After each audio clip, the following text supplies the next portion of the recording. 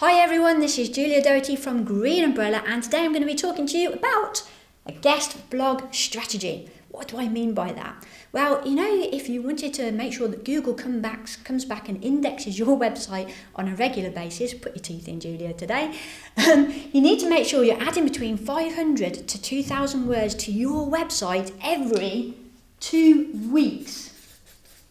Now that is actually quite a lot of content to put onto your website, and if you're creating that content yourself, that's quite hard work. So enter a guest blogging strategy, let other people do it for you. It's a bit of a cheat way, but it works an absolute dream.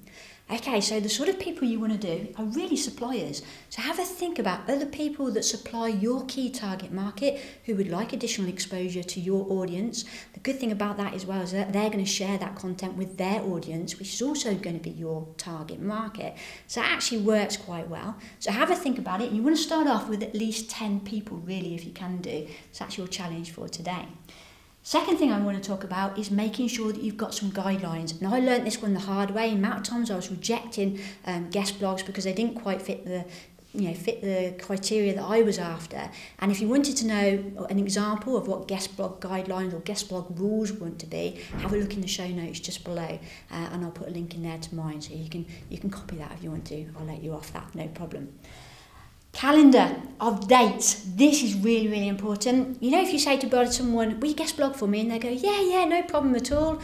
Then it never actually happens, and you have to chase people for it. If you give them a deadline, give them a date, set up a calendar for a whole year, then that works an absolute treat.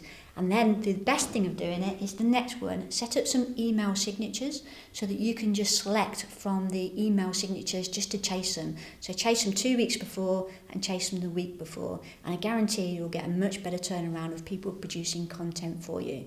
So we've just put our guest blog strategy together for 2016. We've asked people to commit to at least 3 dates throughout the whole of the year, and it just works an absolute treat. Next thing, always send the link to the author when it's live on your site.